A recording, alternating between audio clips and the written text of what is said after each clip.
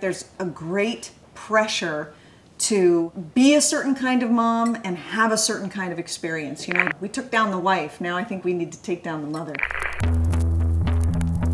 They are artists, innovators, and media pioneers, famous names that are challenging the status quo. This is Acting Disruptive.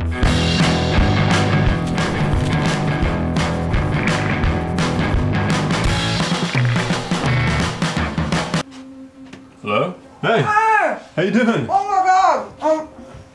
I forgot. What? I'm running So good late. to see you. I'm sorry. Last night, one kid was sick who got into bed with us and then was kicking Bill, so Bill got out of the bed. And then the other kid came in, was like, I want to get into bed, but I was in bed with the sick kid, so I was like, you can't, so she got into bed with Bill. Anyway, you know, motherhood can be really judgmental. It can be a judgmental enterprise, you know? It's like the breastfeeders versus the bottle feeders. I mean, I get it. I breastfed for what? 3 years straight, and it's no joke. I mean, look what it did to me, right? And you kind of go, oh, that's sad. Okay, this will take me a second. So just take a load off. Okay. Hey, I poured you some coffee. Oh, thank you so much. So what is What the Flicka? What the Flicka is a site for women and moms to come together and have it be okay, whatever their experience is. And they could sit up on the virtual kitchen counters and share and laugh and cry and complain and learn from each other and take and give advice. So you call What the Flicka your virtual kitchen counter because as a kid, you and your sisters would hang out in the kitchen, right? Talking? Yeah. People always ask me why I started it, and I think that what is being disruptive right now with motherhood is saying it out loud. I find a lot of mothering to be difficult, drudgery, guilt-ridden, and yet you go out in the world with kind of like, oh my God, I hate this, and everyone sucks back as if you're a murderer.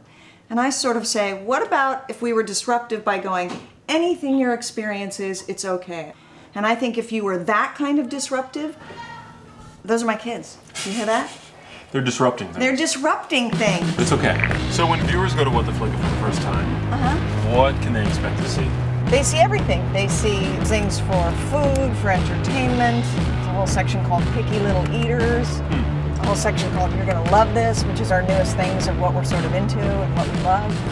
So we're going to yoga. Right, so much as I loved having coffee in my kitchen, we want to go talk to some moms. We want to see what the experience is, and I want to ask them some questions.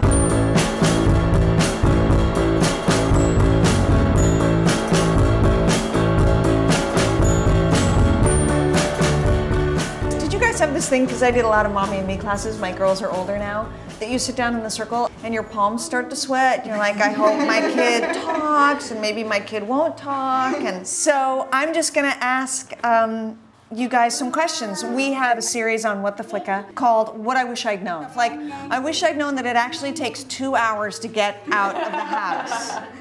So is there anything that you wish you had known? I wish I had known that I would never be able to go to the bathroom by myself again. Right? Totally. I wish I had known that I would feel guilty going to work. But I find still that when I'm there, I feel mixed.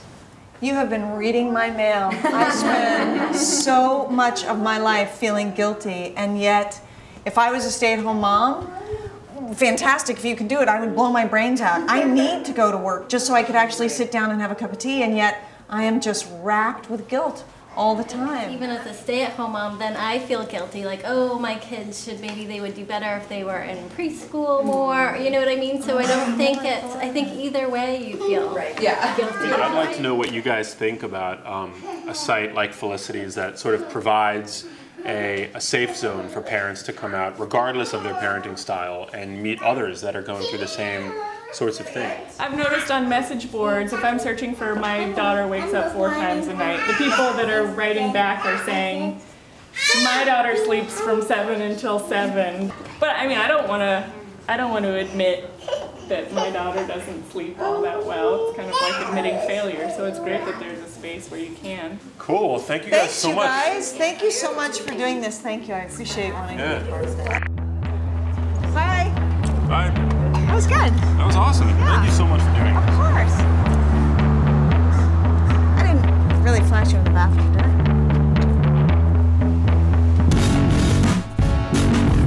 had to put up with, advertising and sponsorship that wasn't really in line with who we are. So we decided to start our own company, called it Vert, and it worked.